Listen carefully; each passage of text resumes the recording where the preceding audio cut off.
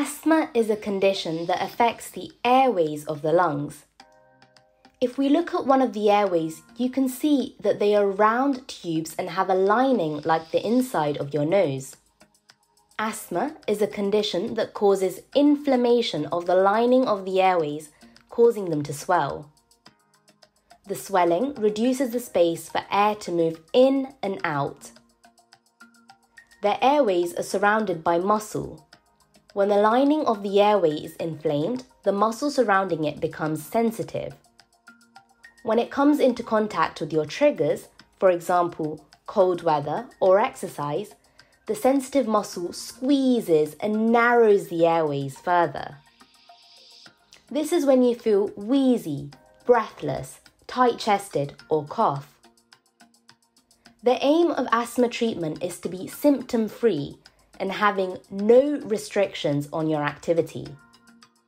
This is achieved by reducing the swelling of the airways. There are two types of inhalers, preventers and relievers. The main treatment for asthma is a preventer inhaler. This inhaler contains medicine which helps control the swelling in the airways and makes them less sensitive to your triggers.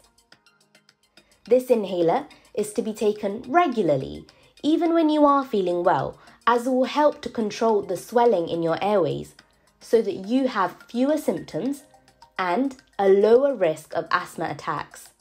Your reliever inhaler helps you when you are having an asthma attack or when you are experiencing sudden asthma symptoms. This inhaler works by relaxing the muscle around the airways quickly.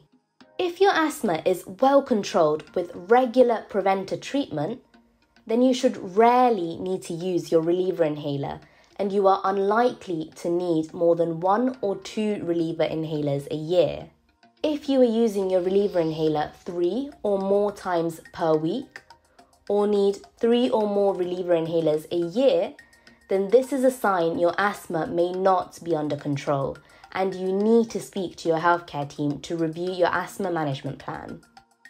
All people with asthma should have an annual asthma review, so make sure you remember to attend these appointments to check your asthma control, your inhaler technique, and discuss your management plan with a healthcare professional. If you have any questions about your asthma, then you should talk to your healthcare team or refer to the advice on the Asthma UK website.